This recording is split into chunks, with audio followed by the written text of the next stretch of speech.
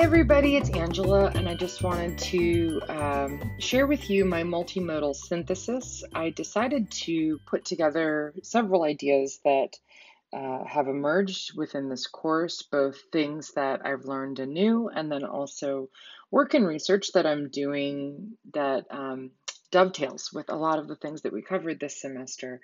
So you might remember the Adobe Spark that I created where I talked about students as epic heroes in online courses. This comes from an idea that started a few years back. It was actually a presentation that I did for the Online Learning Consortium that was built on this idea, and these are all the presentations that we've done on this in the past. But it was built on this idea that came up at a webinar that we were watching for a cool tool, Powtoon, basically an animated sort of like video explainer drawing type of tool. It's super cool. You should check it out if you don't know it. But Powtoon was talking about the creation of the videos with the this particular tool. And they said, well, what if you were making a video that was trying to sell a product? What if you thought about that product story as being part of a person that's on an epic journey? And they introduced me and my colleague Kathy Russell to this idea of Joseph Campbell's monomyth, which it was the first time we had heard pieces of the hero's journey, but we didn't know about Joseph Campbell yet. So we fell down this rabbit hole and we said, what would it be to create online courses around this notion where the student is established as the epic hero of the course? So fast forward a couple of years, a series of presentations, lots of papers that we've written, all sorts of cool stuff, and this website that I'm on right now, monomythonline.com, that we created, that talks about this idea of having epic heroes within the online course design process. Now, this has expanded in a lot of different ways, and a lot of the themes that have been created and emphasized by this particular project, the framework that we created. So we actually have a document that people can use to lesson plan around this idea. All of this goodness, it ends up supporting things that we just know about the online environment in general, just like constructivist learning, so learning where the student is actually building knowledge. That's super important. That when you're creating learning experiences, you have to be able to honor the unique perspectives and abilities of the learners that are in your classroom. And that storytelling is a really powerful element within teaching and learning, whether it's online or not. All of those elements were, we found in our research, were really supported by this notion of weaving the learning experience around the monomyth. Super cool. One sort of extension to this class was that I saw this in all of the lessons that we created, particularly the co-facilitated lessons that the grad students put together. So for the one that Sam and I did, particularly the escape room, but certainly also the annotation jam. Within the escape room, folks had to take this notion of close reading and apply teamwork, collaboration, unique ideas and goals, constructivism. It was all rooted around a story of us crashing into the sun. So again, those themes of constructivism, multiplicity of literacies, and then narrative and storytelling, all supported by that learning experience too. So that was amazing to see these interdisciplinary applications in action. So with the monomyth in particular, the way that the work has been evolving and changing is that we spend a lot of time talking about these narrative principles, and typically we use games in order to teach people these narrative principles. And it's very meta because games involve stories. Stories quite often can be woven around games.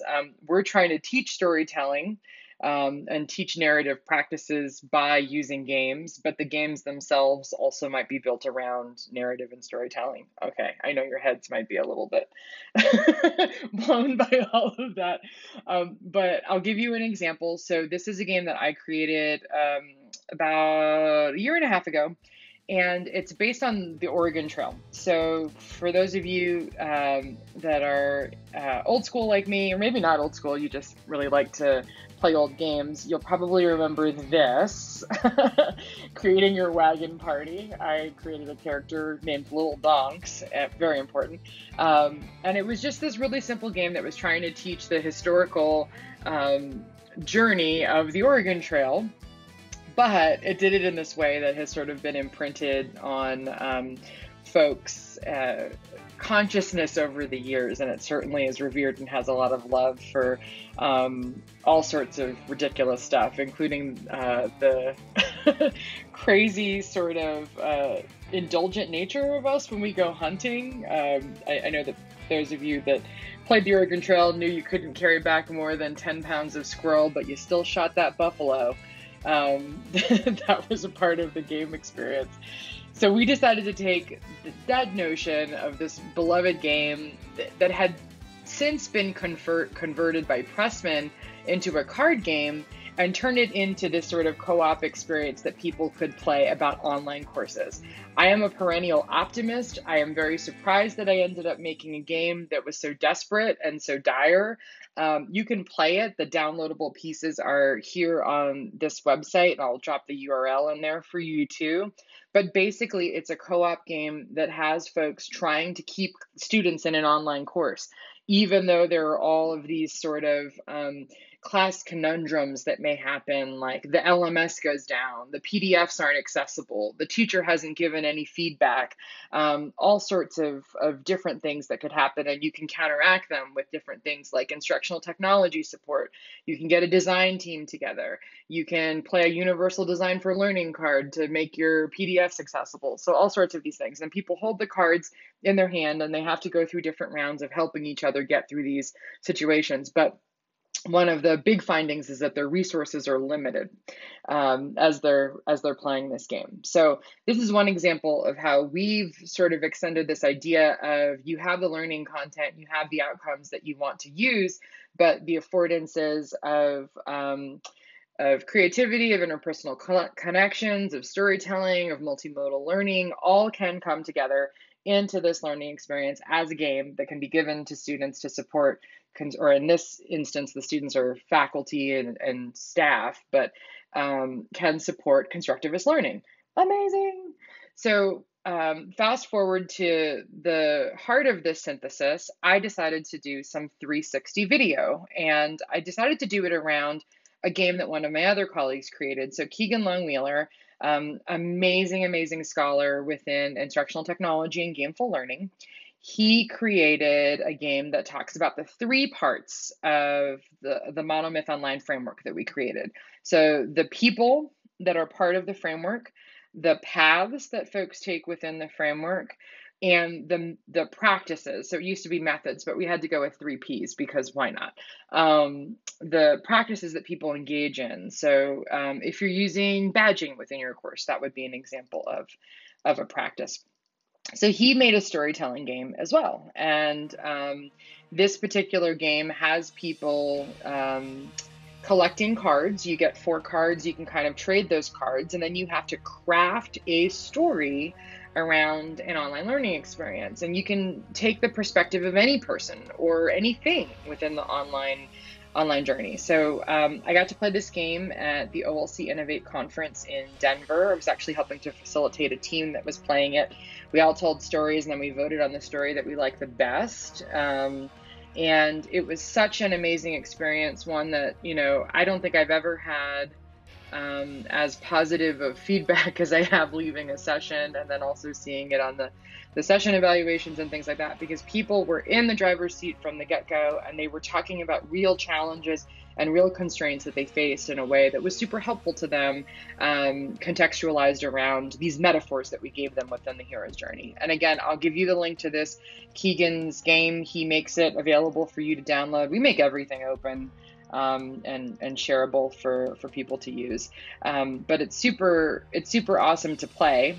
And I thought, wouldn't it be fun to combine all of these different pieces that I need to for this multimodal synthesis of gameplay, of the creation of games, of the interpersonal connections that come from sharing practice with 360 video that was synchronous. So a lot of the 360 video examples that we interact with, they tend to be asynchronous when we're consuming them. So we see a video that's been processed and sort of completed. But I wanted to show an example of how 360 video could be used live. And a tool that we have access to within the College of Education. Oh, and it changed right before I was going to talk about it. Is the meeting owl. So it actually, you'll see in the next slide, it looks like an owl. When you plug it in, it says, "Hi, I'm meeting owl," and sometimes it hoots. It hoots for certain people. I adore it. I love owls in general, but I love this particular owl even more so. And it will take, with this camera that's up on top, a panorama of a video for you. So you actually get a full view of all of the nonverbal and verbal communication that's happening at a meeting as it's happening live. So you can see this entire 360 panorama, but as you talk, the meeting owl will focus on the person that's talking and split the screen. So this in particular is great for things that are highly nuanced. Like if somebody is saying something and then this person over here is agreeing, you might not see that on a regular video meeting if you're attending virtually. You would miss those nonverbal communication cues. And this is one of those tools that really helps us to connect with a lot of people, not only all over the country, but all over the world, and making them feel like they're a part of what's happening. So I talked to Keegan. I said, "Hey, would you be interested in helping me make this 360 video? We're going to play your card game." Turns out he wanted to play the card game as part of a networking group that we founded called the Squad Goals Network, where we hold these salons on Zoom and just have educators come and chat and share what's bothering them, or what, not really what's bothering them, but what they're working on, challenges that they face. And we do it in sort of a collegial, informal way.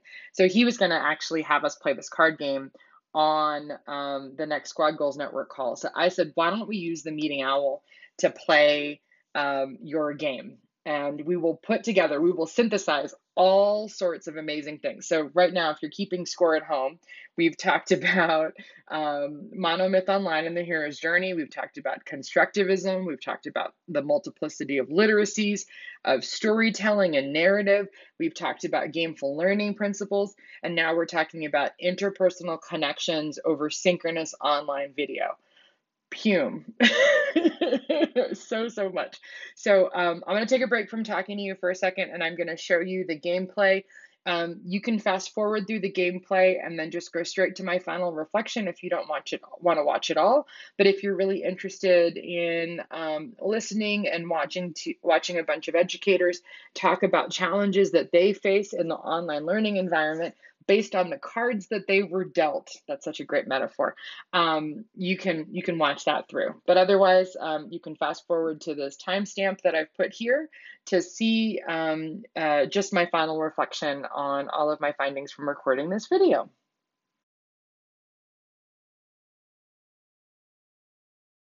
All right, so my name is Keegan Long-Wheeler. I'm an educational technologist at the University of Oklahoma. That just means that I work with faculty members on their fun and exciting technology products, from iPads and blogging to weird game ideas in what they do. So if I had to choose what an avatar would be, my best representation, my soulmate, definitely would be a hedgehog. Awesome. I'm Angela Gunder. I am the Director of Instructional Design and Curriculum Development at the University of Arizona within the Office of Digital Learning. And that just means I get to hang out with a lot of cool people and help them answer questions and solve problems about building online courses. And my avatar would be Ursula, Sea Witch Extraordinaire, because she was a misunderstood hero of her times. And she was just a businesswoman trying to make a living. So that's it. I'm Chris Strange. I'm an instructional designer at the Office of Digital Learning. And my avatar, actually my legit avatar on a lot of my stuff is I have no idea what I'm doing dog in the graduation garb. It's like sitting there really scared, just, okay, cool. Is it going to change to Doctor Strange when you're done with your PhD? It is going to change to Doctor Strange when I get the PhD. I've worked too hard for this. Dan, you're up. Oh, man. Okay, so I'm Dan Whitaker. I'm an instructional designer with the Office of Digital Learning at the University of Arizona. If I had to pick an avatar, I'm not sure what would best depict me. I guess a lot of people have called me a wizard. So maybe a wizard, that might fit. Nice pointy hat. Are you an evil wizard, or are you an evil of good? A wizard? There's opinions there. Good question. I don't know. To be determined. And Ryan closing us out. Ryan Straight. I'm an assistant professor at UA South in informatics, educational technology, and cyber operations. And I don't really know about the avatar. I think maybe just because it's been on my mind lately. Maybe Alice from Alice in Wonderland, or one of the characters from that, because I'm a full supporter of the idea that you should be tumbling down every rabbit hole that you can find. So maybe while Chris is cutting, I can talk a little bit about what I was hoping to accomplish today. And then Keegan, do you want to kind of walk us through what you were thinking, how we could play this? Yeah. For locations. Does everybody have a copy of the cards by chance? I definitely didn't send it to Ryan, but I can send it to him right now. I don't have a copy either. I sent them to you. You sent them to me? Yeah. Via Afternoonish. Afternoonish. Yep. Hold on, I'm going to send you the copy, Ryan. Afternoonish. See yesterday? I think so.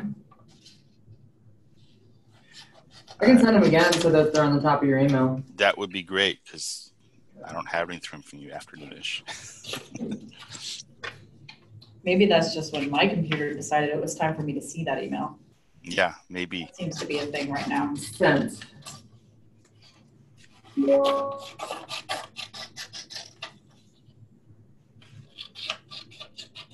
Okay, so I was trying to kill a bunch of birds with one stone. Basically, I wanted to do a demo of 360 video. I might move the meeting out. And as part of it, I wanted to show that 360 video can be synchronous, and it can be, because a lot of times it's like film the 360 video and then just share it with people where they can explore it later. And I wanted to create something that would show that it could be synchronous, but it could also be, I don't even know how to say it, like that people could be tuning in from different locations. So it's not really hybrid because we're all online, but how we're tuning in and how we're doing this is slightly different depending on our location. So I thought that it would be fun for us to play the game that Keegan put together that we played at Innovate. And Ryan, you didn't play the game, did you? Were you in that session? You might have been in that session. At this last one? Uh-huh. No. You would remember. You'd remember this game. So I asked Keegan, hey, can we play this game together in some sort of weird configuration? And he said, yes, you're stealing my idea for my salon, but sure. I said, oh, it's a dress rehearsal. So I thought that we could show both the affordances of synchronous online meetings, the affordances of 360 video, the affordances of those technology tools in capturing nonverbal communication in some sort of activity, the affordances of using narrative in course design or really in any sort of online learning practices. And I think that's it. Did you have any outcomes that you wanted to see, Keegan, other than hang out with you for another one of your ideas? I just want to see that it's fun. So. Okay. So maybe that should be your goal today, is just focus on tell Keegan if this is fun or not. I think it's fun, but I'm biased. Okay. So one thing I was thinking in terms of, so Angela and Chris, you all have cards on site. Dan, are you, what are... I am trying to print them right now. Oh, you're printing them? Okay. Oh yeah, I guess I should print them too. So the only way I could see us getting around that is if like you two played with my deck and basically I just sent you the like what your hand was and then you referenced from the files. That's what I think would be the quickest, and then you guys don't have to worry about printing and cutting them out. That like he'll deal, and then he'll tell you what cards to look at on the PDF that are your cards. Yeah. Okay, that'll work. Does that work? Yeah. Save you time because Chris just cut a lot. It's crack time. She's awesome like that, but being told what cards to look at and what to do was very reminiscent of my first time playing euchre. This is fun. Is that it? When was that? Like a decade ago. I don't know. There's like so much euchre talk lately. I hate it. I absolutely hate it. I don't know how to play it. When I was at Eli and I was at Upsia in Seattle, they had like a heated euchre battle evening. It looks like Keegan's drinking a bottle of ketchup. It does. It's fantastic. Why get V8 when you can just drink ketchup? I know. Listen, get your tomatoes however you can. There was a lady at the gym yesterday drinking out of a Hershey's ketchup bottle. Like she needed a water bottle, and I guess she thought it was funny or whatever, but she's like running on the treadmill, and then all of a sudden she brings up like this ketchup bottle, drinks out of it, and puts it back, and I'm trying not to stare, but failing miserably. Okay, you do you, lady, you do you. I hope water. Maybe she was just having a really rough day, and that was how she dealt. But she was drinking very fast, so I'm assuming it's not chocolate syrup. Don't judge her. No judgment whatsoever. She's a really good drinker. Okay. So, Keegan, guide us. Lead us. All right. Sounds good. So basically how it's going to go, and I'm also kind of like modifying this as we go because it's also flexible and should be fine, is what I think would be easier since Angela and Chris, you are two people, is if you all just want to basically shuffle your deck and just have it as a pile, we'll just play from piles basically is what we can do. And then you can draw from the top. All of the cards? Yeah. So if you'll just shuffle them up into a pile, because I think this will be like the passing mechanic. What we'll do is we'll change it to a drawing mechanic for this basically. So you'll have the opportunity to discard cards and redraw from the top of the pile is what you'll have. Okay. But let me go over the rules real quick and then you want me to do any grounding on the monomyth pieces real fast? Like the 36? Yeah. Do you want to do that before instructions or after? Up to you. Let's do it after, just because I think if you want to, let's just do it after, I think. All right. So let me turn off my notifications too, because Kate Sonka's messaging me about her happiness of her new icon on Twitter. All right.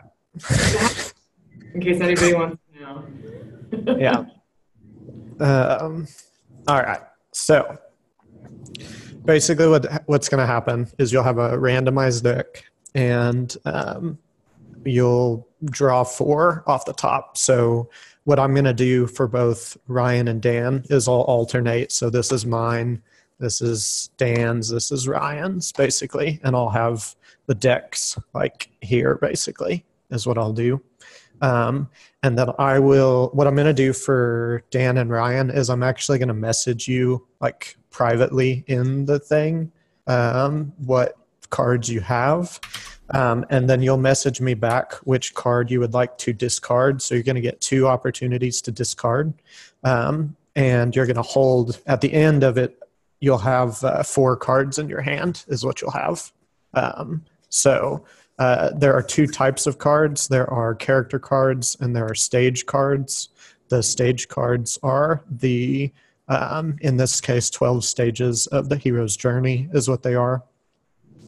And what you will do is from what you receive, you will construct a narrative around those heroes and those stages in the hero's journey around your current experiences or past experiences in online learning, whether it's from a instructional design standpoint, from a teaching standpoint, from a student standpoint, if you want to do that.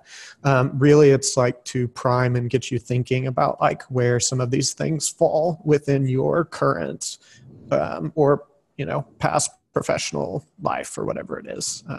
So you can be as creative as you want. In the past, we've had folks talk about how like things like characters are actually related to items. So like maybe the trickster is actually a syllabus or something like that.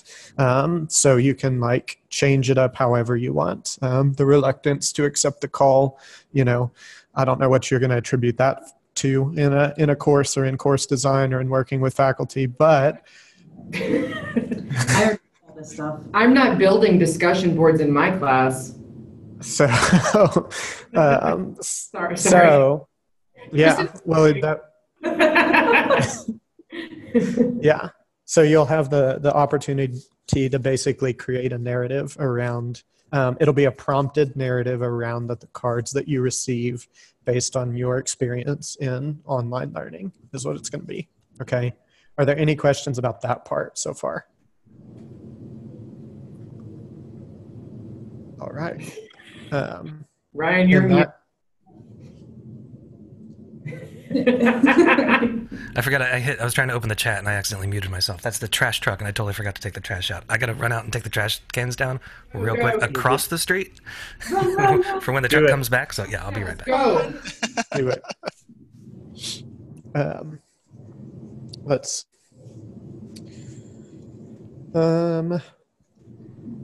trying to think of anything. I really want him to wear. So we have 4 cards, and we use all 4 of those for the one narrative. Yes. Story that you create, and you're going to get some opportunities to discard some cards that maybe you don't want to use, and then those go to Ryan. And I guess Chris and I, are we just going to exchange with each other? Well, rather than having that happen, I thought we'd just have a draw pile. So rather than passing, you'll just draw a new card from your pile. Great. Because we have few enough players that will work. We have few enough players per deck that will work rather than having the pass mechanic. So it'll just be easier for us. 2 passes? Yeah, so 2 draws is what you'll get. Yeah. So we want to have at least 1 of each type of card, but if we had 3 of one and 1 of the other, we could still construct a decent narrative out of it, probably. I mean, you can do it with whatever you get, because when we played it previously, like we had, I think I had one individual in my group that all she got was stage cards. She had no characters necessarily, but she still constructed a story around what it was. So It's not really necessarily about like the blending of them. Statistically speaking, you should receive one, but it could happen that you don't. Okay. So. And this is not, like when we played it before, we didn't hide our cards. We were kind of like. Yeah. Yeah, you can do whatever. I'm going to give both Dan and Ryan the opportunity to do so if they want to, like, you know, do the big reveal and the surprise afterwards. So, are you all... Draw any additional cards. What? I choose not to draw any additional cards. Unless I do I have to? I mean, I think for our online one, I won't force you to. So I think giving it as an option is going to be easier for online. What I am going to do though now is I'm going to do one more shuffle, and then I'm going to pass out Dan, myself, and Ryan set real quick. Sounds So good. since I see you two are already maybe even good to go. In it. So We were up with the dawn. We were ready for our hero's journey today. yep. That's how it goes. Chris has got some good I cards. do, and I really want to use the draw mechanic though, but I don't want to lose anything. All right. We So one for me. for both of us. For Ryan. One.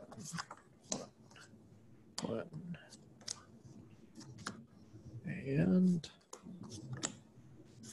all right. So I have a draw pile that I don't actually know what continues on. I have my cards. Dan, I will send you yours first. Let me open up this chat.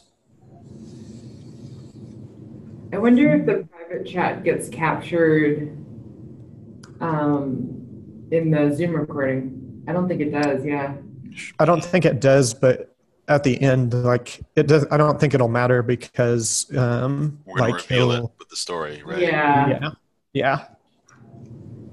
I like how a part of my backdrop, the meeting owl, is It's decided that that's a person to look at. that's awesome. I had a meeting yesterday. We did a debrief with Danny because yesterday was her last day before she leaves for the summer. She's coming back in the fall, right? She's coming back in the fall after Rush. Okay. And the whole time it was just focused on me. Like I didn't get to see Katie or Liz or Danny. It was just like the meeting owl was just kind of like, Chris is the only thing that exists in this world today. I think she needs a name like Octavia or something like that. But she definitely focuses on certain people at certain times. I think she has a tough time with some of these rooms too, especially with like the giant screen. Like she'll hone in on people on the screen sometimes too. I'm trying to see if I can demonstrate. Like if it'll. So say something, Dan. I'm gonna put you in. Wait, hold on. I'll put you in full screen view. Okay. Oh no. I just wanted to see if she turns herself. You see the owl turns to the monitor. Yeah, well, it doesn't look like it's very interested. It might be It looked like really distorted on that 360 view. the sound might be bouncing off of the speaker. Oh, bouncing around the room. As a separate person. Oh, let's see. Oh, I wonder. So the TV coming up as a what in the world? Sorry, You're all good. I made it. Awesome. Good to hear. Oh, I'm gonna put it back. That was a fun experiment. It definitely is down with my voice, my loud ass teacher voice. Doesn't like me. Well, it was liking you before.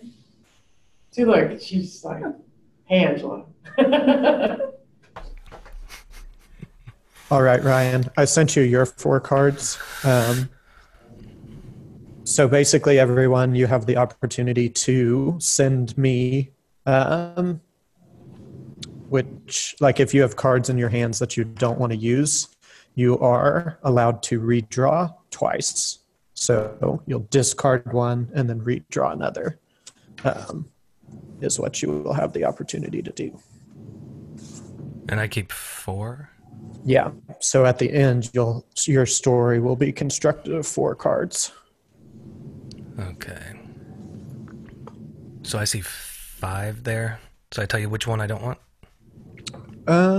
No, those are 1, 2, 3, 4. No, you should have 4. Those should be 4. Oh, yeah. Sorry.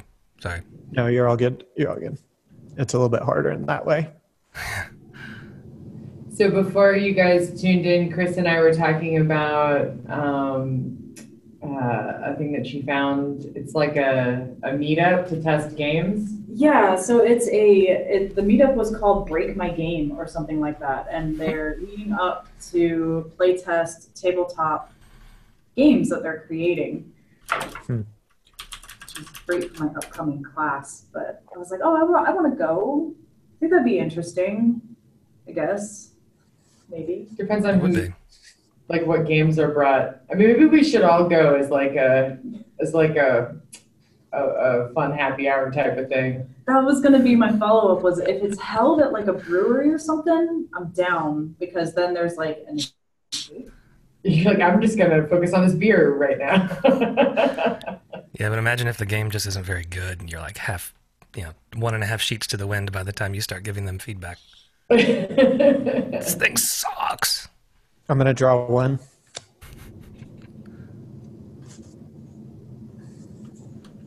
Ryan, you missed Chris and I decided not to draw anything. We love our cards. You do what now? We love our cards. We have no changes. Oh, well. Is one of you going in alone? Yes. Full stop. All right, I'm giving 1 back to Ryan. Thank you.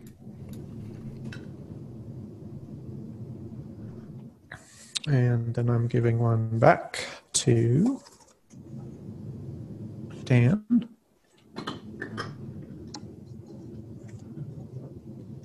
At some point, I want to know what cards you guys gave back. Talk about it. Sure.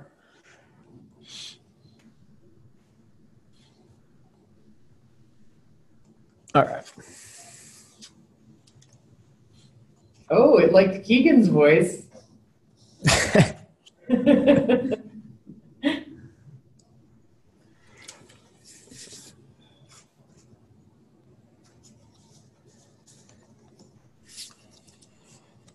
It's weird because I feel it's like in front of me. I'm playing 3 games at once, kind of. Somebody's going to walk into that conference room and be like, what is he doing right now? Yeah. Be quiet, I'm doing work. I told you not to bother me when I'm cleaning my room. Mom, meatloaf.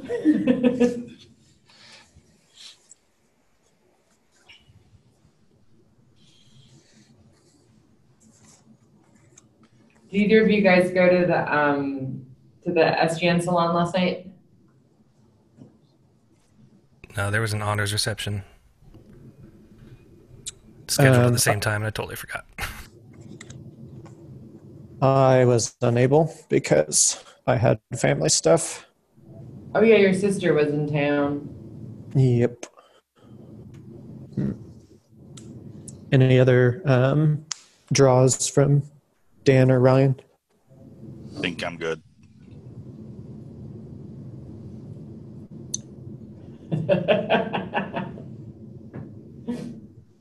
Nah, I'm good.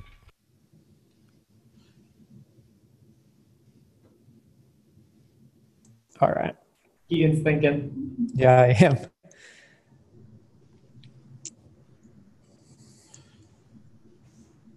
So the one interesting thing about since we're playing with 2 decks is that we may have some overlapping cards. And in the original game, did we play with 1 deck or 2 decks in the... It depended on which, like originally the group I was in only had 1 deck, but then we had folks come in late. So like I added a second one. So we did have repeats. So I think in reality, that's probably more likely anyways, because you're just never going to have like the 4 or 5 all the time. But I think we're good to go though. So does anybody want to go first? I'm still working on mine, so. Okay. All right. If not, I can go first. Yeah, do you want to go first? I can go first too. Go for it, Angela. Okay. So my cards are, actually I'll do each card as part of the story. So my first card is the hero. Ooh, I have to do like, it's like, what is a meeting owl like? So the hero is the driver of the narrative and leader of the story, accepts the call to action and often represents our own struggles. And I'm supposed to describe who embodies this role in a course. What do they do? So I'm actually going to expand this. The hero in this particular story is an administrator of a fully online program, and they have the hard call of figuring out how to expand or scale their operation. And my second card is the hero in the ordinary world. So student moves from the known to the unknown. So in this case, it's not a student, it's this administrator. They have a landscape right now where they have some buy-in for online. They have some faculty that are kind of cool with it. They have some people on staff, and they have a little bit of money that they can work with to hire folks. It could be comfortable, like they could just use what they've got and kind of keep things informal and sort of low key. They could just try to see what comes at them and then determine like, okay, I'll just be reactive. And would be totally fine to do that. No complaints, no nothing. But my next card, so their commitment to leave for the journey, the hero commits to completing an assigned challenge. And then I was supposed to describe what proposals or plans did the person create to show their commitment to the completion of this challenge. So there have been these inklings of, okay, my institution can just sort of dabble in online and do a little bit, but this particular administrator says, you know what, I really got into this game because I was a non-traditional student when I sort of went up through the ranks, and I would not have been able to get to where I am now if I hadn't had the opportunity to study online and had the opportunity to study in a fully online program that was really strongly developed about higher ed leadership. And if it weren't for that program, I wouldn't have been able to pay my rent, keep my kids in school, do all of these things, and also work towards my education to get to where I need to be. And the administrator is also part of a land grant institution that has a commitment to access. So it's like, all right, I have the ability to just sort of stay the course and do what I'm doing, but there's this bigger calling out there of like, how do I actually attach like the mission and the vision of the university and then my own personal passion for using education and particularly online education as a way to open new pathways for all sorts of other students. So the administrator makes a commitment to decide to scale up their office in some really big and strategic ways that they know are going to be incredibly intense because it's going to take buy-in from a lot of other people at the institution. And it's probably going to mean asking for favors, for new connections, for all sorts of things that they hadn't really anticipated when they sort of saw, the ordinary world as their little silo of like, people come to us and we just sort of help and figure things out. So one of the biggest things that the administrator had to do, and this is the reward, my final card, so administrator receives new knowledge, is they did some market analyses, some market studies around other institutions that were trying to ramp up and scale within the online game, looking at other institutions that had been super successful in the online game. And that was really the journey, was figuring out what that plan would be for them scaling specifically for that institution. And a lot of it had to do with saying, okay, this particular institution set their metric or their goal as having 150,000 students by this particular date. And this administrator was like, that's not really our goal. It might be might be a formidable goal and an honorable goal for somebody else, but that's not really our institution's goal. And then looking at other institutions that said, hey, we decided to get rid of all of our OPMs. We decided to, actually build internally. We decided to leverage designers that were already on campus, but maybe didn't have that moniker of instructional designer, and figure out how to mentor them up into being a part of the online game. So a combination of receiving new information as the reward to sort of tailor what the actual strategic goal would be, and then bringing that back to the institution to say, okay, I have all of these riches and resources that I have to put together in order to stand up this program. The end. Sounds really good. Yeah. And now is an opportunity to, ask questions, be in discussion, do any of that for just Angela's narrative in general. I think I'll start it off. I see a lot of maybe parallels with, of course, right, with your experience and particularly your institution.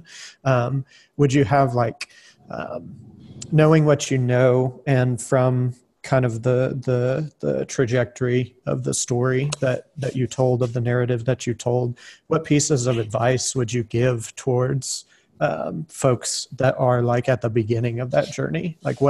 What are there any things learned, or any things that might just be hey, watch out for this, that you think come into play for you? I think there are two biggies. So one, having your administrator or having people that speak to that administrator understand what a business model is for the online enterprise, enough to be able to speak to department heads and deans about how that could be organized, gives the latitude and freedom to build in a way that is not only appropriate and responsible and scalable for institutions, but also is built within the culture, the mission, and the goals. And I really I lean on that word culture, because I think that all of us, we're kind of trying to do the same things, but we're doing it in very different ways. And the different ways are the uniqueness of our identities and the work that we're doing together, that are imbued with our unique goals. And I think we lose sight of that sometimes. So that's one big thing of set up the business model so that you can build things in a way that is specifically meaningful and useful to the student populations that you're serving, and not just making assumptions about what you're doing and who those folks are. And then the other piece is, if you have challenges along the way, make sure that you are talking to other institutions, because I guarantee you somebody out there has had that same obstacle already. It's sort of like your allies on the hero's journey. Somebody might have cleared a chasm right before. Somebody might be in the chasm. They're like, do not go in this direction. This is really bad. So our connections and the way that we communicate, and really being transparent and honest about our failures, is super important too. So as long as we're contributing to the effort of saying, hey, this was a bad idea. We signed this 7-year contract with this company and now we can't get out of it. Don't do that. Or we didn't do this, we decided to build internally, or we stood up this team in this way, or we got the strategic investment in this way. Just being open about all of those conversations and all of those things is super, super important.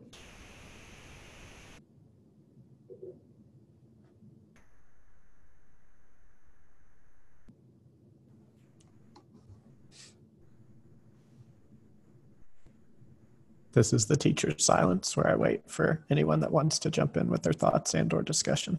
You can't teach or silence teachers. Actually, it does work, because I don't like to speak up usually when I'm in learning mode, and I do if I feel like there's another teacher up there that's just struggling. I'm like, okay, I'll say something. Yeah.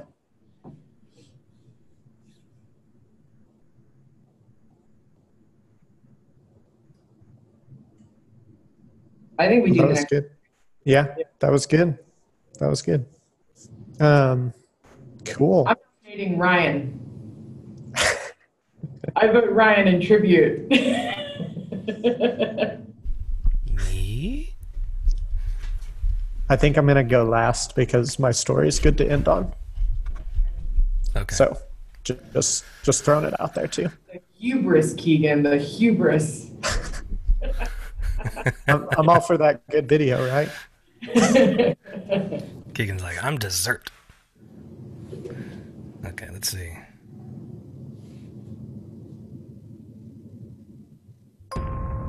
Get some theme music going. As we delve into the journey. Okay, no, I'm just kidding. So I had initially I was thinking about my 406 class, the game development course that I'm doing right now, and kind of the the student's experience in that, because it was a course that I built like a year ago. Hadn't taught it until just now, so this is my very first time doing it. And it's, some of you know this, it's a little different than the typical class. It's very self-directed. Students have experience points. It's gamified. It's a game development course that is entirely gamified. And they are, they can go through this journey however they want. So I give them, dozens of opportunities with 8 or 9 different kinds of assignments that they can do, and there's certain I don't want to say, well, how do I put it? It's like in a video game where if you kill the same monster at level 1 and you do it level 5, Diminishing returns? Well, I didn't want to say diminishing returns because I feel like it makes it less useful that they do it multiple times. But the amount of points and the amount of experience points that they get each time that they repeat the same assignment goes down, because the levels have set increments, right, for the grade. So they do like a mini demo, and the first time they do it, they can get 300 points for it.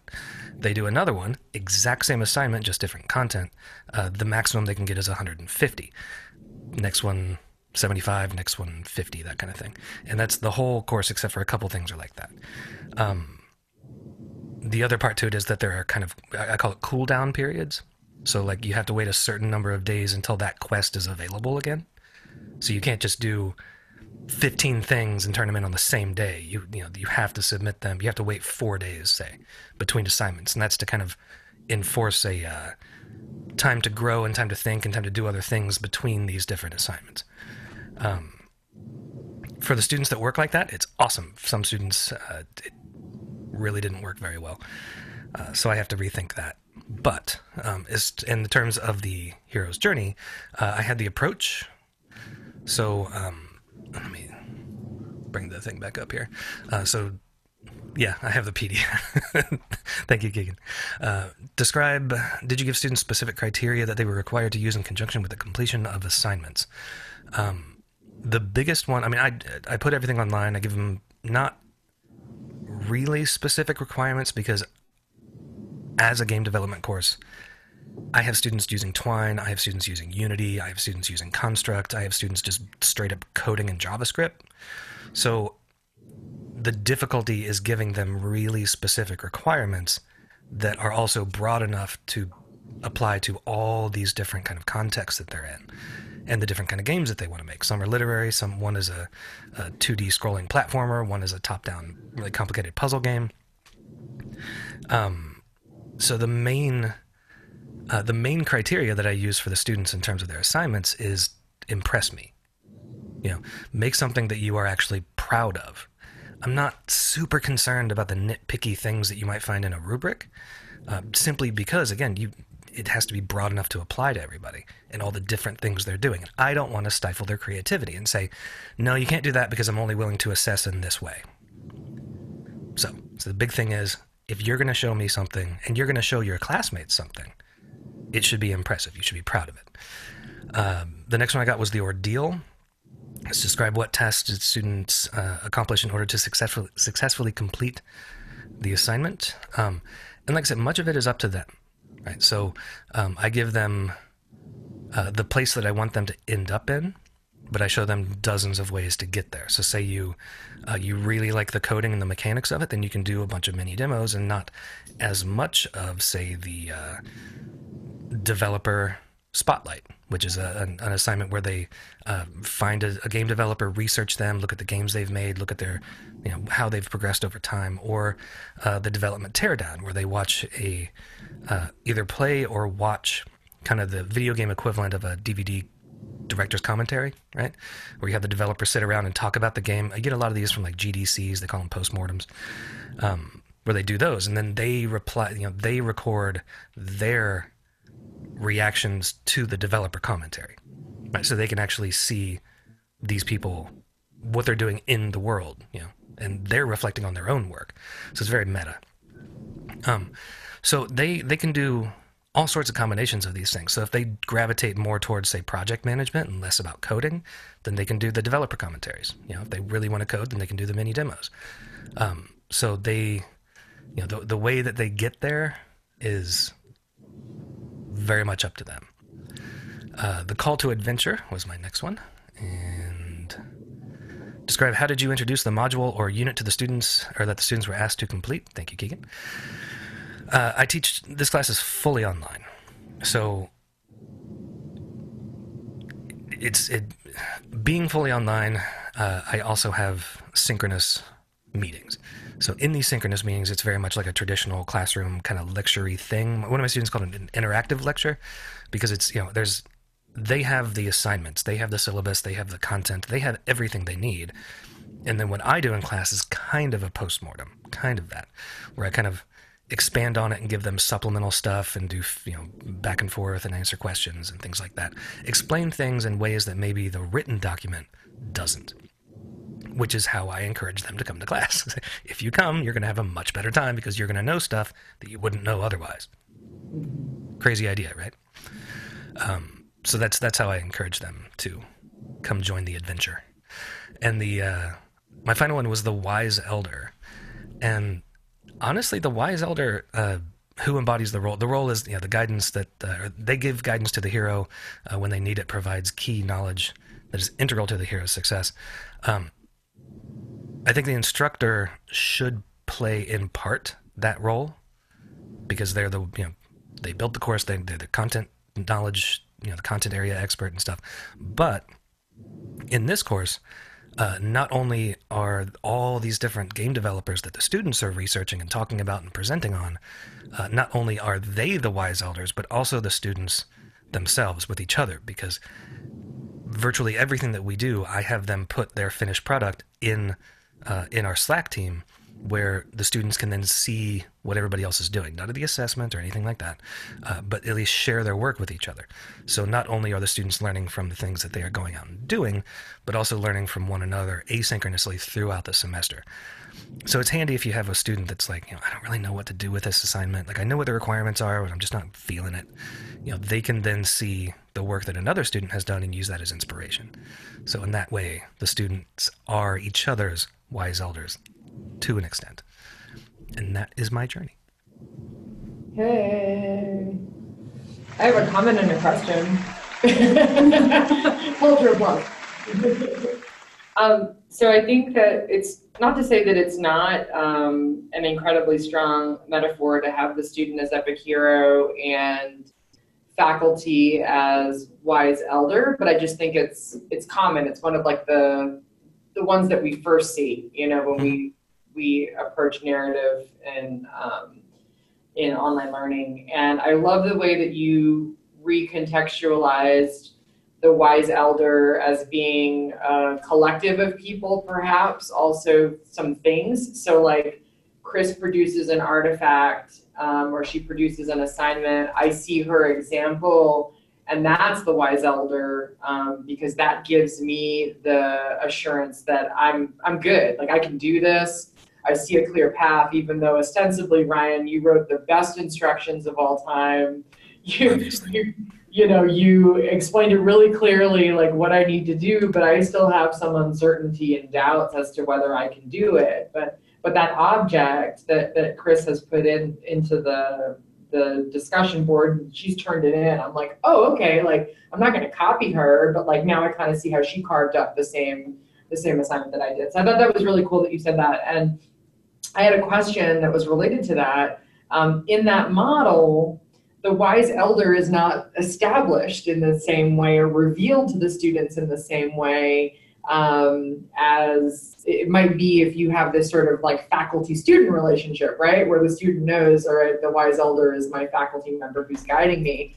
And I would just ask you, and maybe everybody, do you think that there is some strength, some benefit in the wise elder not necessarily being revealed? So maybe the wise elder is sort of in the shapeshifter role of like, you don't necessarily know who it is that's guiding you along the way until you get to this pivotal sort of moment in the journey where it's all is revealed that like that this secret or this key that you needed was the wise elder all along.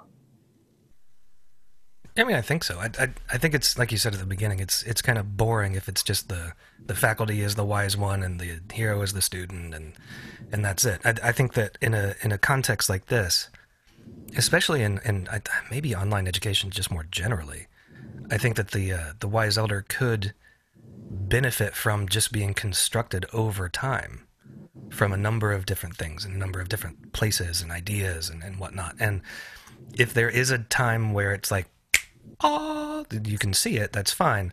But, you know, every student's different. Every class is different. How it gets revealed over time, how it gets constructed is not going to be the same in every class. It's not going to be the same for every student, you know, because they're doing their own individual work.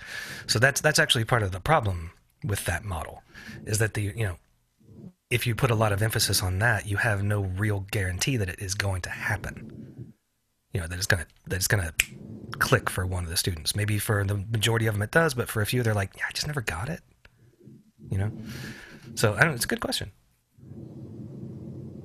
In my D&D class, I use the students and their experiences as the wise elder. So in this course, they're going through and I'm using D&D mechanics for them to kind of explore social issues. So one of them is environmental issues. So they're in this post-apocalyptic world. They're trying to survive as a survivor group. And the way that this department's set up is it's a first-year seminar. So I get everything from first-year chemistry students to students who just generally have no idea what they want to do, but they're kind of interested in all these different things. And so as they're facing these different problems, like first the bugs kind of go crazy. And like, what are we going to do now that we're being like biblical portion mass plague of locusts coming into our development? How are we going to handle this? And the interesting thing is like my students will go in and they'll start to deal with this problem. And then like the bio student is like, wait, can we eat locusts? I think we can eat locusts. Let's eat them. And just kind of allowing the student to use their interests and stuff that they already know as a way to kind of navigate the game and to navigate the content. Because then now they have it in their mind that, okay, we have a locust and mosquito problem. How can we handle this? What are some natural ways we can do this that aren't going to completely screw over? Then they go home and do research and they come back as even more of an expert because now they know like, okay, so last time we did the wrong thing. We really need to plant lavender around our place. And not only will it smell good, it'll drive away the mosquitoes. And so they come in as these, with all of this amazing, weird Foxfire-esque knowledge, like homesteading, prepper kind of stuff. But they come in with all of this knowledge and they remember it. Like I'm getting messages on Facebook from former students who are like, yeah, I just moved into my first apartment and I really wanted to find a way to naturally debug the place. So I did what I learned in your class. Thank you. But like other things, so teaching them how to, they go out and they research all of these different social issues as well. And it's like, well, you know, I found this research that blah, blah, blah. And all of a sudden I have freshmen who aren't really interested in anything political, having great political conversations where they're able to speak and be intelligent about the stuff that they're speaking about. And I don't know, so I'll keep going if you want to.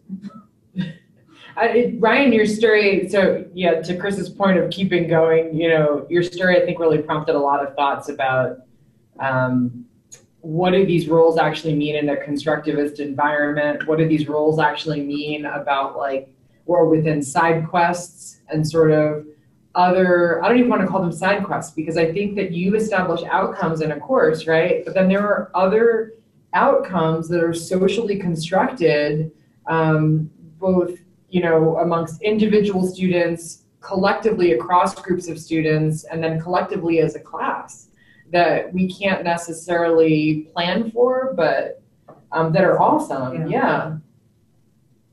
I think too, one of the things that like is really fun about just this activity in general is not only like the monomyth, not only the hero's journey pieces, but like through your story, I learn a lot about your course and what you're doing. And one of the things that really struck me is the impress me assignment approach. Like, to me, that's really kind of interesting. So just a real quick question.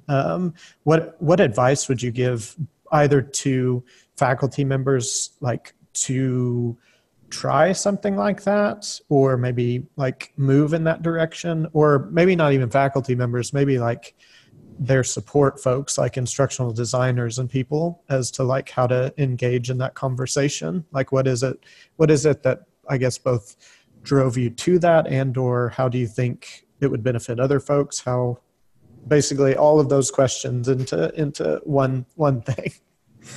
I don't know. I mean, I think I've mentioned this before, but I can't remember where. I think one of the most important texts that prepared me to become a teacher and to love teaching was Stanislavski's An Actor Prepares, because teaching is performance, right? First and foremost.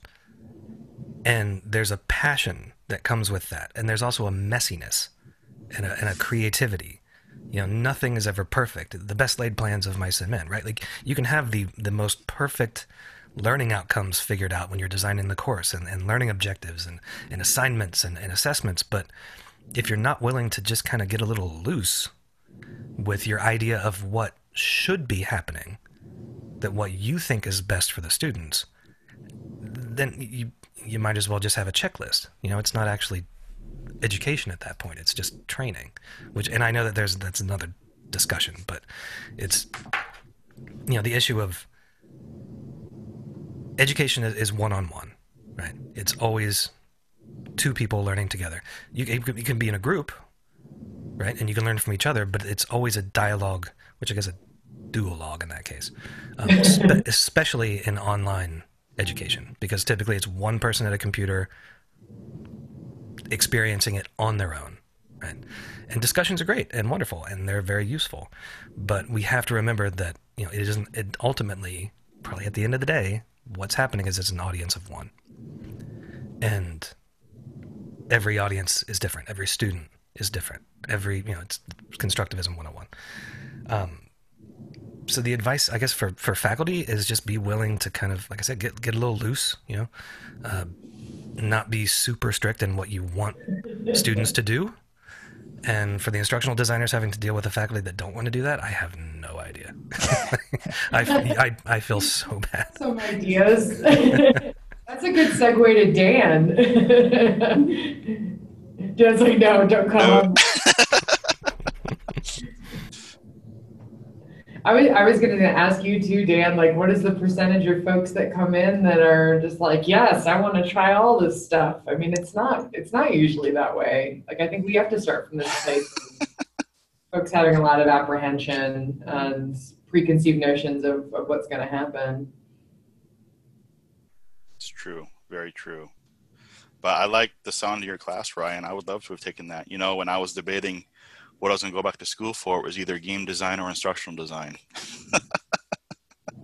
Well, it's online. I'll put the course link in the chat for you if you want to browse it.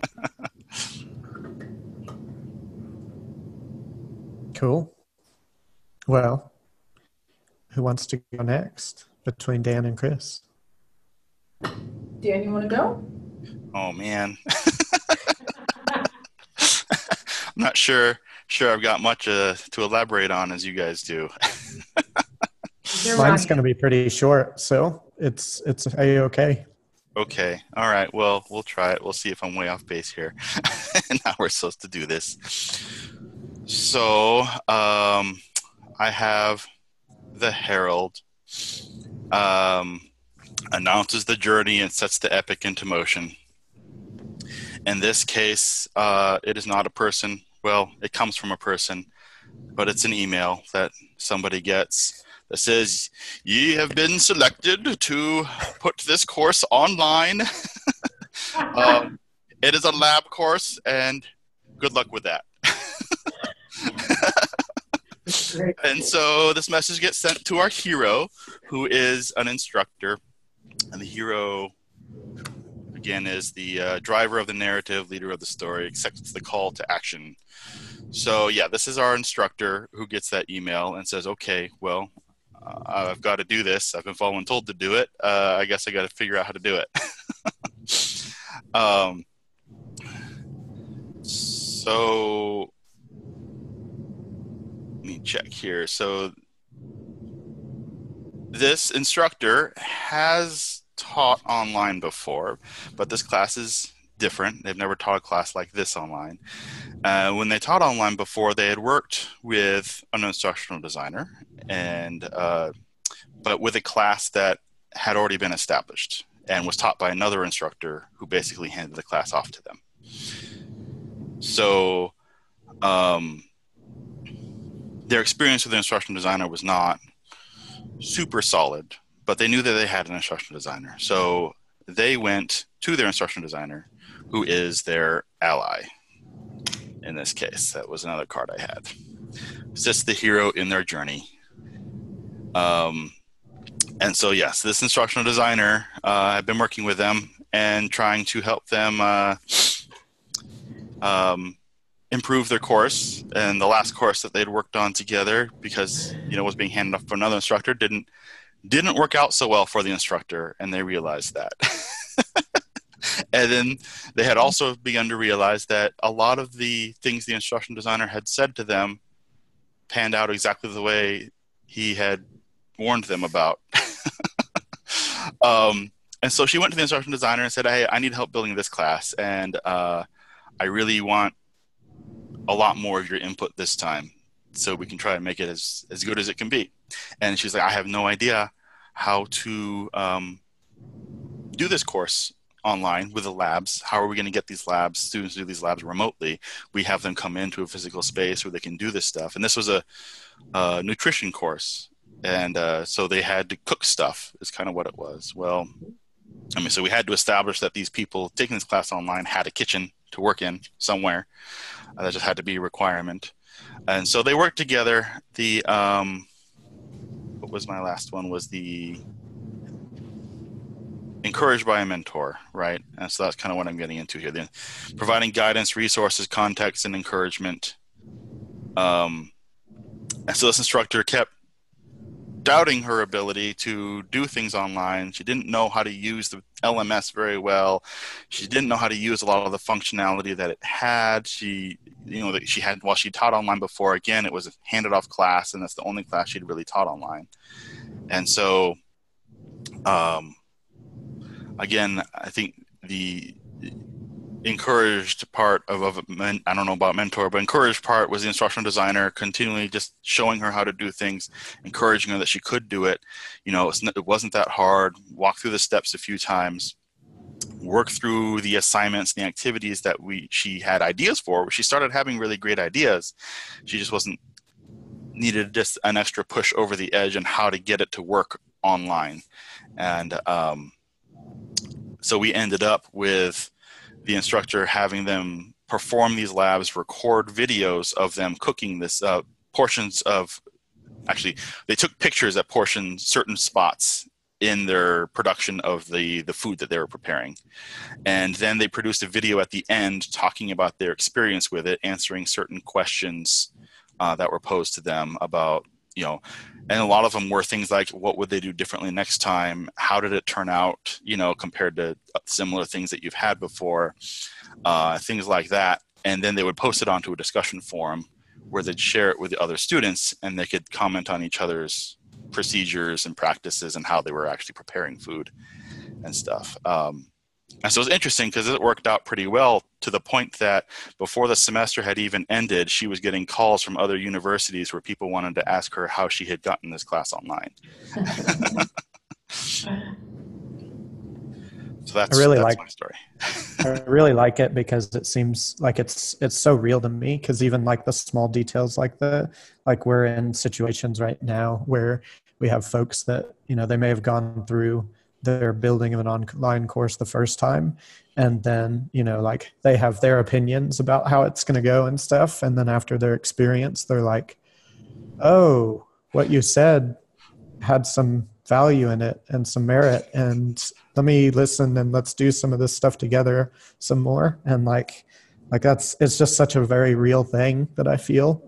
I mean, it's something we experience. I imagine that other folks at these tables have similar things. So, but yeah, that's definitely one of my favorite parts about what you said, Dan.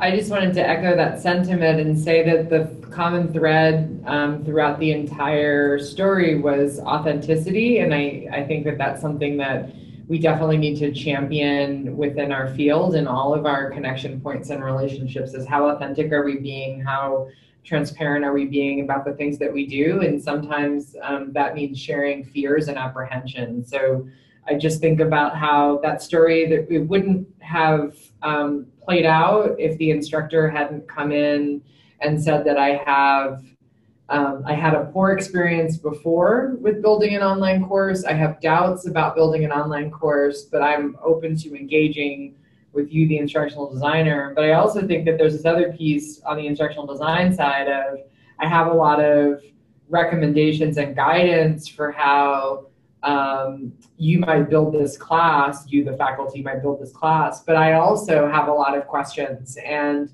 they're questions that we need to answer together. So it's not like anybody is posturing of like, I've got it all figured out and like, here's what we're going to do. It's this back and forth. And then the same thing as this, you know, the course is being developed, the students are in the course, the students are engaging in these behaviors that are active and experiential. They're going to have doubts. So like, how do you build room for that within the course, where it's like, yeah, you're confused and that's okay. Like, and you're going to be confused for a little while longer, and then you're going to figure it out, and you're going to be like, oh my gosh, this is incredible because you did it for yourself. So I thought that was really cool. And I just think that anytime we have reminders to just like own that this is messy, and own that sometimes we don't know which way to go. We've got to try it out, and maybe we're going to fail a little bit and then back up and then go in another direction. That's legit. That's like totally legit. I think that that's good. So I really like that in your story. It also felt super real.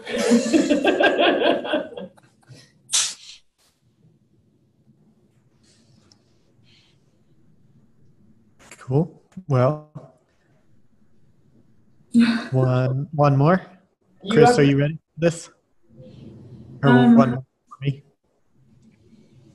So my story is actually about the course that I am finishing up teaching right now for NAU. It is a course on Doctor Who, and the purpose of the course is we're supposed to explore the human condition as it's presented within Doctor Who. And the way I have it set up is there's two discussions. I'm supposed to build community. That's a big part of this whole first year seminar, is to kind of bring them together and get them talking to each other and get them into these academic conversations. So I had constructed it originally that there would be a fun question and then there'd be like the academic question. And my fun questions had been stuff like, you know, if you could choose invisibility or reading minds, which one would you choose and why? And then we could talk about like the ethics of dealing with other people, or the ethics of conversation. But what I did this time a little bit differently was I brought back an idea that I had before of building a game into my class, because you know, I don't ever do that ever. And so what I had done was, my first card is the shapeshifter. So it says the shapeshifter is a character with unclear motivations, can blur the line between ally and enemy. And so what I wanted to do was kind of keep them guessing as to what's happening in these first discussions. And so what the discussion does is it presents them with a story, and you're the companion and you're with the doctor. And I didn't pick a specific doctor because I have classic fans. And so the doctor's actually me, and we're going through and we're adventuring through these different worlds. And so I present them with a problem or a scenario, and they have to react to it. So that brings in the trickster. So the problem, the trickster says, the trickster is the creator of drama or complexity on the journey, often has good intentions that create a challenge. So as they're going through, they have to remember everything that they did in the other worlds and everything that they remembered to bring it to this new world. And so there's a complexity as you're realizing that you're navigating these worlds with bias. I'm trying to force them to face their own bias. So it's introducing the complexity of themselves in these different worlds that are created by somebody who has their own bias, but then there's like the challenge of facing that bias and trying to choose what is good for that particular instance. Which brings me to my one place card, which is approach. Approach is the student prepares to answer the question, did you give students specific criteria that they were required to use in conjunction with the completion of the assignment? So did I give them criteria on how to answer these questions and how to kind of navigate this? And this is where I feel like I kind of failed. It was a thought experiment. It was a 16-week thought experiment. And you have some students who want to engage with it, and they'll write these like 3,000 word discussion boards of everything that they're going to do, describing everything totally in it. But then you have some of these students who were like, I didn't sign up for a gaming course. I'm not comfortable in this space. You're making me question too much. I don't like it. No. And so you get like these 3-word responses is, I would kill everybody. Or obviously this means a lot to you. You're spending a lot of time on it. So I'm going to go ahead and throw you a bone. I'll write you like 3 sentences. I would ask them questions. I would help them solve their problem, the end. And so I ended up having to put more and more criteria as a part of it, but it was taking away the authenticity of the experience. But the last card that I got was the Guardian, and the Guardian tests the hero before progressing through their challenge, often harkens to trials ahead. And this was kind of, I saw this card as kind of how I had positioned those narratives and those discussions, is that I wanted to challenge them to think about it. So that way, when they come in and they write these papers, they're writing from a position of authenticity and a position of, I have already reflected on this the whole week. And from this mindset of, I was involved in this world and this thing was going on, and this is how I felt. And here's the research that I did. And here's the episode that I chose to kind of show my thought process. So yeah, I was hoping that those discussions would kind of play into that. And for a lot of my students, they did. And for the students that are very much, I needed this liberal arts credit and I thought it would be easy watching Doctor Who and you weren't gonna make me think too much about it, it was kind of a challenge for them. So rejiggering everything for the next iteration so that it's a bit more meaningful for all of the students. I know I won't get them all, but. I'll jump in because I'm curious, like since you are reflecting on some of these things and you are already kind of aware of what it is that you want to work on and stuff, do you have initial thoughts of like, for lack of a better word, solutions and or like, you know, I don't know, like what are your initial thoughts? I'm just curious too. My initial thought was to go Jane McGonigal and create an opt-in. Like, do you want the gamed experience or do you want the traditional class experience? Because I have to realize that my students that are in this course, even though it's a first-year seminar, they're not all traditional first-year students, especially because my course is the only first-year seminar that's online. I need to understand that some of my students are the 35-year-old woman who has 3 special needs kids at home and is a Navy wife and might not really think that playing is a good way to learn. So creating that opt-in to where they can opt into an experience, which doubles my work for a semester at least, while I build the story and revamp the story. As far as other solutions, besides making myself work to death, I'm not 100% sure. Maybe just creating it as an optional assignment. Instead of writing the weekly reflections, you can partake in this game and come and play with me as we explore our worlds. I wonder if you back off of telling them that it's a game and build it in a way that seems a little bit more like the environment that students are expecting, but still have them engage in the same tasks, if that might be more successful. Because I think that for a lot of folks, it's not that they're opposed to playing a game per se, it's just the cognitive dissonance of, I enrolled in a class, I've been indoctrinated into a system that says that learning is X, and then you're coming in and saying, surprise, Dorothy, you're in Oz, learning can be, Flurgan. Like, just, it's not even like, why. It's like just something completely like crazy. So it's more of an extension or a leap for some people to meet you where you're at. So how could you break it down so that people that are not used to games or maybe not open to even this that we're doing right now, like, there are people that would have a ton of apprehension about sitting around and sharing practice and talking about online learning within the context of what is ostensibly a game. They'd be like, I don't deal in, I don't deal in these types of constructs, right? So how could we rethink that class experience to be something that is inclusive of folks that might have apprehension or anxiety about doing those different tasks, and breaking down the tasks so it's really a little bit more formulated towards what they might know already, but still get that same outcome. And those types of constructs too, like, it's weird because like games have that special thing of where like they also bleed into people's identity. Like when we've done, I've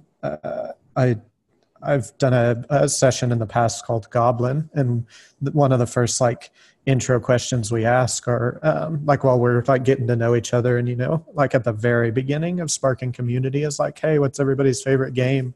And usually we always have someone that says, well, I don't like games. And we're like, well, like, do you watch soccer, or like, do you play cards with your family, or like what? So it's like, I don't know. It's just one of those things that's like, it's got a weird, like, embedded into like who people feel they are too. So it's like, it's hard and it's a stretch in that way as well. Is charged, I think that's kind of like, there's a lot of imposter syndrome around that.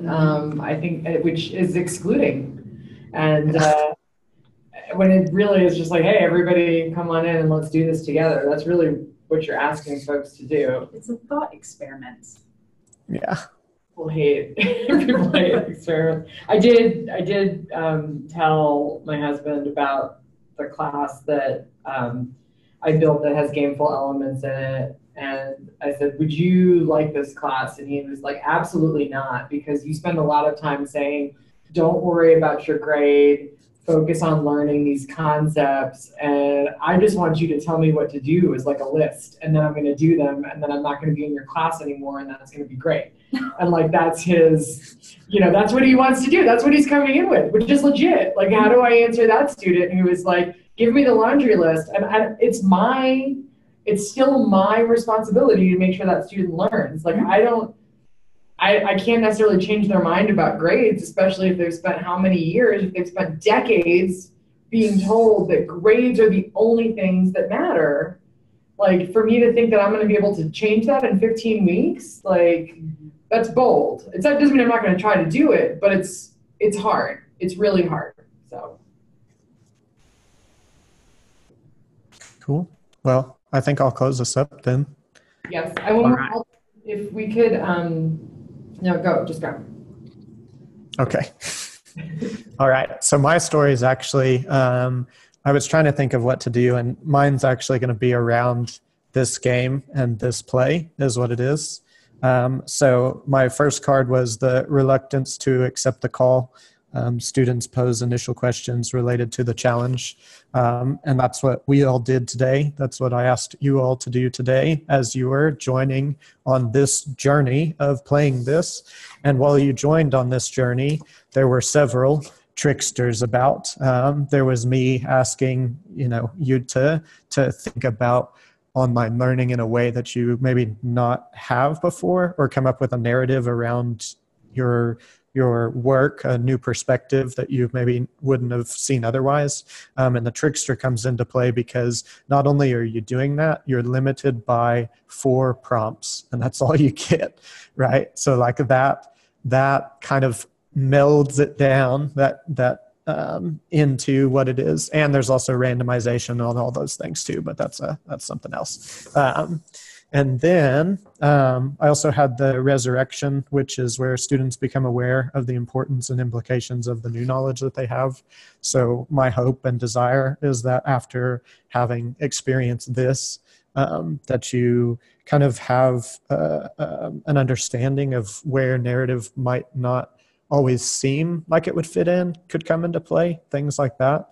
And then on top of that is the return. Students show knowledge as a means of improving the experience of others. So taking what you might have learned in something like this and applying it outwardly into either your work or your interactions with other folks, and everything related to that. Because at the end of the day, all this really is, all we've really come to do is further ourselves so we can better serve our students. So that's mine.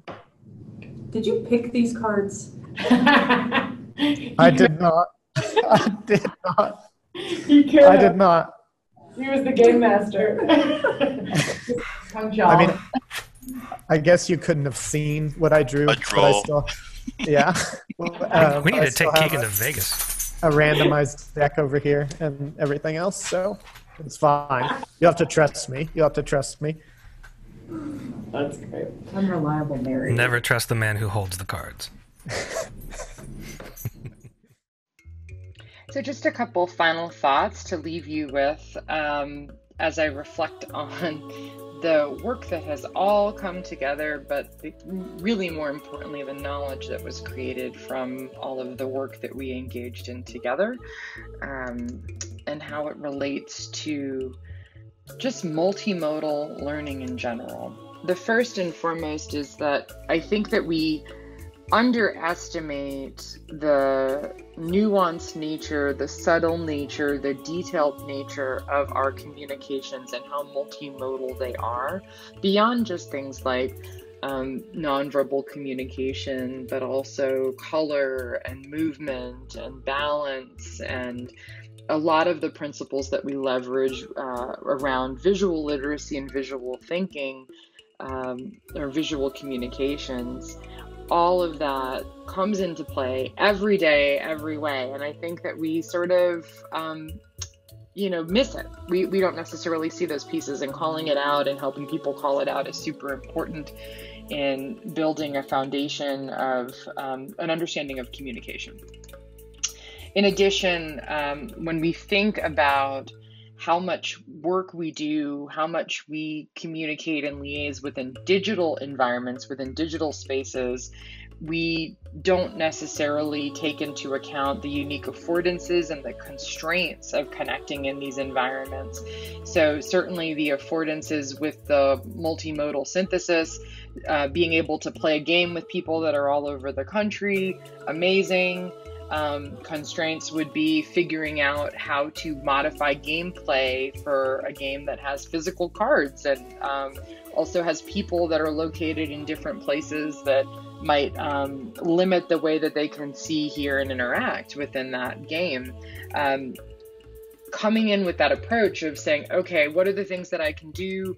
What are the things that I can't do? And not applying those first, but really looking at the outcomes for what you want of a particular situation, and then figuring out how those pros and cons can come into play. Super important. Of course, technology, particularly all of the emerging technology tools, all of the free tools, the tools that establish us as creators, are amazingly powerful. They're pushing all of the boundaries for how we define connection and communication, and they can help us do things that might not have otherwise been possible before.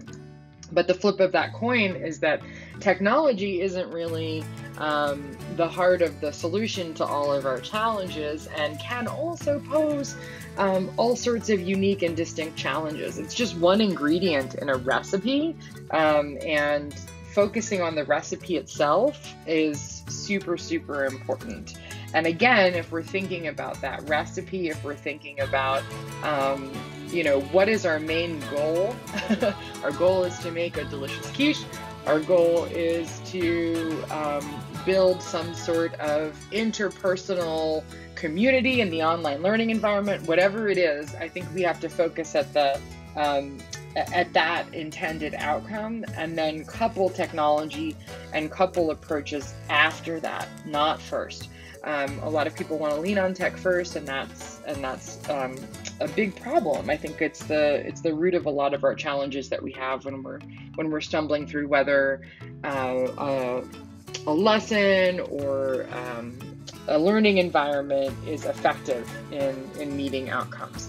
So taking this approach of looking at the people, looking at the stakeholders first, and then building from there has to be the heart of it all. So with that, I leave you.